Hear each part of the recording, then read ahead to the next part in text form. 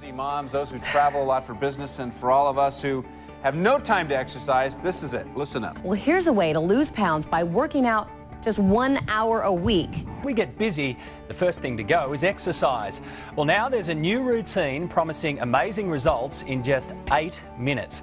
And it's straight from Hollywood, of course. Rumour has it that Chad has a long list of celebrity clients who are all rocking the sexy 8-minute body. Charlize Theron, Sharon Stone, Selma Blair and Ugly Betty's Becky Newton.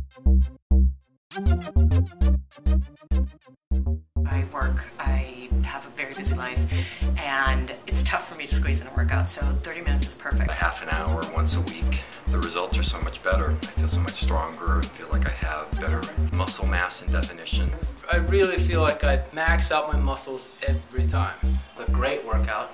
My body feels like I was in the gym for an hour and a half. No, I'll be barely able to walk upstairs right now because my legs are shaking so much. In 25 minutes, I get more of a workout than I've ever had before. An hour, hour and a half of exercise. It's pretty great. Shoulders back in the seat, push harder, push harder. Give it 10 seconds, want this all out. 9, 8, don't back off. 6, 5, keep pushing. 3, 2, 1. Come back, keep breathing, keep breathing, keep breathing. I do know with myogenics, the difference for me is that it's the most bang for the buck, so to speak. I got more fit than I was in my 20s, 30s, and 40s. And I find that hysterical. I know after I work out, I'm going to feel better. It's actually going to energize me and make me feel better than pretty much anything else will.